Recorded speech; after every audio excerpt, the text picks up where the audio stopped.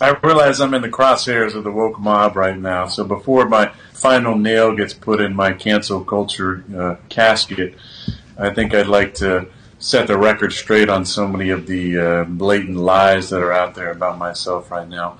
And I appreciate the opportunity to tell my side of the story on here.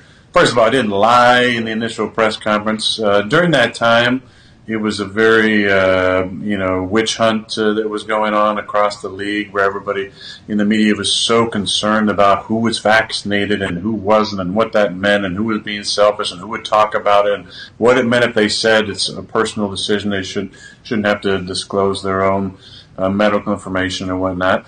And at the time, my plan was to say that I've been immunized. It wasn't some sort of ruse or lie. It was the truth. And I'll get into the whole immunization in a second. But had there been a follow-up to my statement that I've been immunized, I would have responded with this. I would have said, look, I'm not, some sort of anti-vax flat earther. I am somebody who's a critical thinker. You guys know me. I march to the beat of my own drum.